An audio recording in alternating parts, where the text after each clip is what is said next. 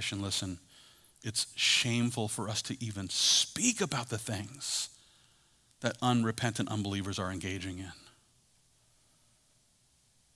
And the reason why is because they're engaging in the unfruitful works of darkness.